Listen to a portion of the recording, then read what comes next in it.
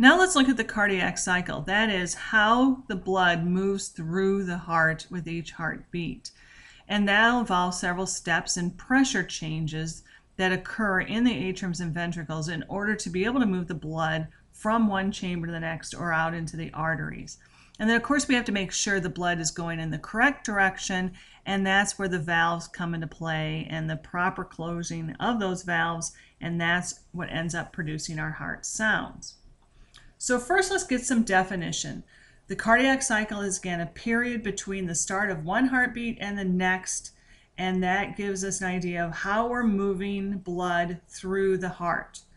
Two components of that is systole and diastole. Systole refers to contraction, diastole refers to relaxation. So we can actually end up with four conditions, whether it's the atriums or the ventricles that are contracting or relaxing. So when we say atrial diastole, we're saying the atriums are relaxed. When we say atrial systole, the atriums are contracting.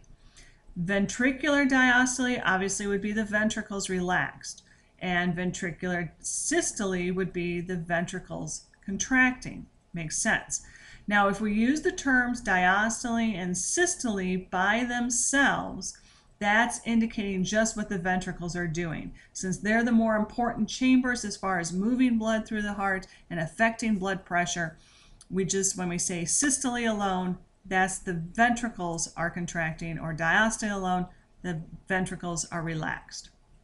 All right, so let's look at the cardiac cycle. And it's just that, a cycle. That's why this is in a circle, moving around. So as soon as we start the cycle and then end the cycle, we start it all over again. It just keeps going on 24/7. To get oriented on this diagram, first notice here that this inner circle here indicates whether the atriums are in systole, that is, they're contracting, or the atriums are in diastole, where they're relaxing. So you can see they're relaxing for a lot longer period of time during the cardiac cycle than they are in systole when they're contracting. The green, the light green here, indicates the ventricles are in diastole, and the darker green here indicates that the ventricles are in systole. So here the ventricles are contracting, and the lighter green, for a longer period of time, the ventricles are relaxed. So if we go through the steps of the cardiac cycle, I want you to think of this as a 5-step process. And we're going to move around here and see what's going on in each step. So first step is ventricular filling with the atriums in diastole. So this picture here. Blood is coming in from the inferior and superior vena cava or from the pulmonary veins and entering the atriums. From there, the blood is simply going to flow because of gravity and just general movement of the blood. It's going to move into the ventricles. So the ventricles are filling with blood. Okay, so we have ventricular filling, but again, simply that the atriums and diastole, they haven't done anything. The next step is ventricular filling continues, but now the atriums are in systole. That is, they contract. Think of this as the ventricles are filling and they're getting pretty full, so we want to squeeze just a few more drops in, and so the atriums are going to contract and squeeze more blood into the ventricles. So that would be atrial systole, but the ventricles are filling. The next step is isovolumetric ventricular contraction. Now that's a long, lengthy name. Let's break it down. Iso means same, like isotonic. Volumetric would mean refer to volume.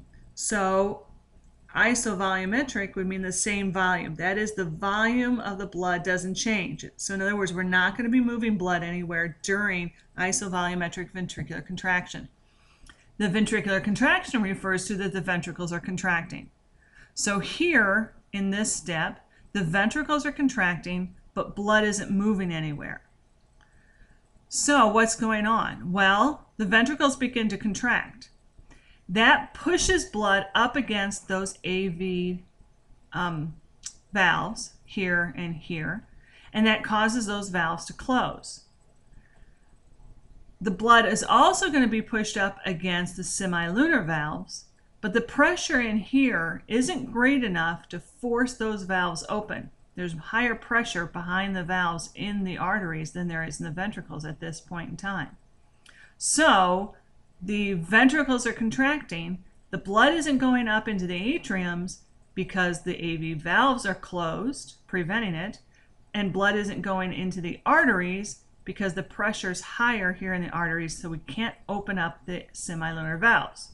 So blood doesn't go anywhere. The next part is ventricular ejection. Again, the ventricles are still contracting, but now they're contracting even more.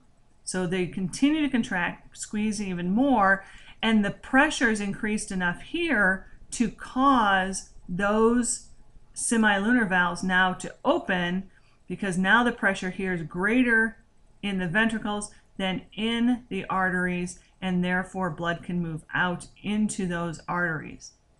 Okay, so this would be ventricular ejection. We're ejecting the blood out to the arteries during ventricular systole. Then the last step is isovolumetric ventricular relaxation. Again, look at the name, isovolumetric, so same volume, so blood isn't moving anywhere, but now the ventricles are relaxed. The ventricles have gone into diastole. So they're relaxing, the pressure in here is dropping. Since the pressure in here is dropping, the blood here in the arteries is actually higher than what's in the ventricles. So that blood is going to try to move from greater pressure to lesser pressure, from the arteries into the ventricles, but what stops it is the semilunar valves. So the semilunar valves close, preventing blood flow from those arteries back into the ventricles. That'd be the wrong way. At the same time, the atriums are filling again, but their pressure is still lower than the pressure in the ventricles. And therefore, we can't have blood going from the atriums and the ventricles yet, simply because the pressure here is too high. The blood isn't going to go from the ventricles into the atriums because remember, we've got those AV valves blocking the way. As soon as these ventricles relax enough to drop the pressure below the atrial pressure, we're back into ventricular filling, and then the blood starts moving from the atriums into the ventricles, and we start the cardiac cycle all over again. Now, this is another way to look at the cardiac cycle, so we can see these pressure changes. It's the same steps that we had in the previous slide, but now I want you to see it in the sense of a graph. Don't get too bogged down by all these lines. We're going to look at those one by one and get an idea of what's going on. So first of all, let me tell you that you should get a color copy of this slide, because in black and white you can't see the color differences. It makes it hard to follow what's going on. So first of all, let's get a general orientation here. The phases that we've been talking about, 1, 2, 3, 4, 5, I've listed over here, and they are listed on the bottom of the figure. Okay? When the ventricles are in systole, it's in blue. When the ventricles are in diastole, it's in this various shades of orange. So this is not showing anything about atrium, systole, or diastole, just the ventricles in systole and then diastole in the orange. Up here is a measure of the pressure in each of the important chambers. So here at the bottom, you can see in the red line, this is left atrial pressure. Up here in the red line is the aortic pressure. And we're just going to do the left side of the heart on this. The right side of the heart's doing the exact same thing at the exact same time, but the pressures are going to be a little different. So let's just think about what's going on the left side. So here's the the aortic pressure. Here's the red line here is the left atrial pressure. And then the black line that goes up and down is the left ventricular pressure. Another line I want to point out, and that's this line. This is the ventricular volume, how much blood is actually in the ventricles. And so you can see it goes up and then decreases as we move through this cardiac cycle. So let's start right here. We're going to start with 1 in the diagram, but since 1's kind of chopped off here, let's pick one that is completely filled or shown. So we can go up to 1. Now 1 is ventricular filling. with the atriums in diastole. So you can see that the pressure in the atriums is slightly higher than the pressure in the ventricles, the black. So blood is going to move from the atriums into the ventricles, filling the ventricles. And you can see here the volume of the ventricles is increasing. When we step into phase 2, the atriums are contracting. So you can see the little bump up in pressure to squeeze some more blood into the ventricles. But the pressure in the atrium is still bigger than the pressure in the ventricles. So blood's going to move from the atriums to the ventricles, and the ventricles continue to fill. Then we move into phase 3. Now phase 3 is when the ventricles are starting to contract. This is isovolumetric ventricular contraction. Again, the blood's not going to go anywhere, but the ventricles are contracting. So notice at this point, the ventricular pressure now is greater than the atrial pressure. So that's going to cause the blood to push up against those AV valves and cause them to shut. That gives us our first heart sound, that slamming shut of those AV valves we hear as a heart sound. Now, the pressure in the ventricle is less than the pressure in the aorta, notice. So the blood would want to go from the aorta to the ventricle. Remember, always blood's going to move from greater pressure to lesser pressure. So blood would want to go from the aorta into the ventricle, but it can't because the semilunar valves are closed at this time. So the ventricular pressure is in between the aortic pressure and the atrial pressure. So there's nowhere for the blood to go. It can't go into the atriums because the AV valves are closed, and the blood can't go into the aorta because the pressure is not big enough to overcome the higher pressure in the aorta. Blood can't go from the aorta into the ventricles because the semilunar valves are closed and stopping that. Then we move into the next phase, phase 4, that's ventricular ejection. Now the ventricles are continuing to contract, and the pressure gets greater in the ventricles than in the aorta. At that time then, since the pressure in the ventricles is greater than the aorta, blood is going to move from the ventricles into the aorta, and the semilunar valve opens up. Therefore, you can see here the blood volume drops because we're emptying or ejecting the blood that's in the ventricles. When the ventricles start to relax, we're going to be starting phase 5. That's isovolumetric ventricular relaxation. Again, the ventricles begin to relax, so their pressure drops below the aortic pressure. So notice the ventricle again is below the aortic pressure. That means blood is going to want to go from greater pressure in the aorta to lesser pressure in the ventricle, but it can't because what valves close? The semilunar valves. The semilunar valves close, shut, so blood can't go from the aorta into the ventricle, and there's our second heart sound by those semilunar valves closing.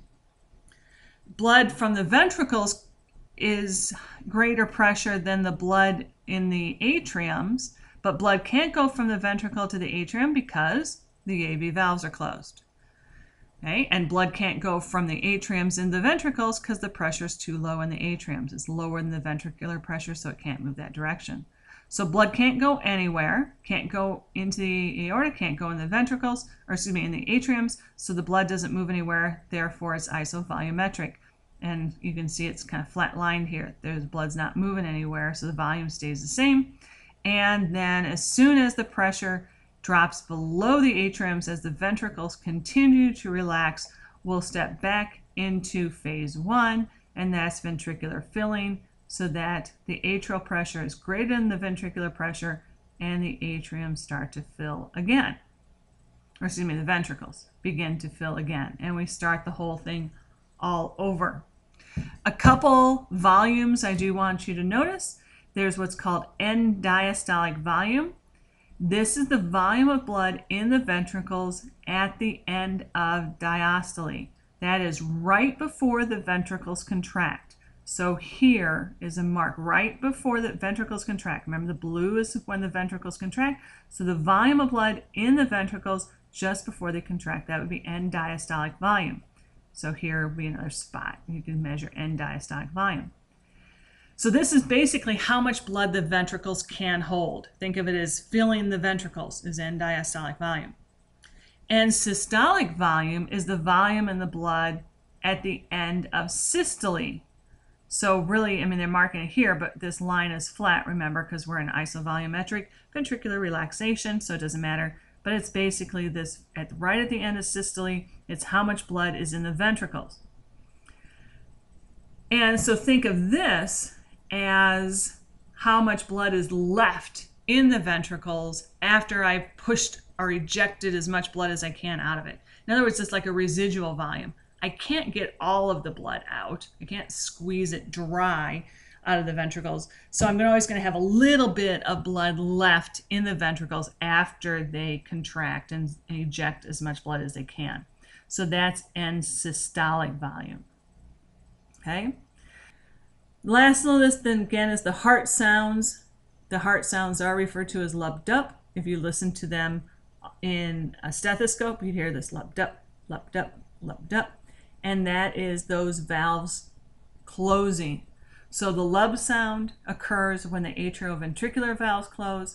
That is when the pressure in the ventricles increases higher than the atrial pressure. So blood pushes up against those AV valves, slamming them closed, and you hear lub.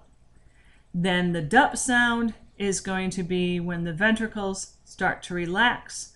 The pressure in the arteries is greater than the pressure in the ventricles. That forces the blood to kind of backtrack and hit those cusps of the semilunar valves, slamming those shut, and therefore you're making a dup sound. Now when you listen to a heart in a stethoscope, so you want to listen for heart murmurs, that is those stenoses or regurgitations we talked about during the heart anatomy.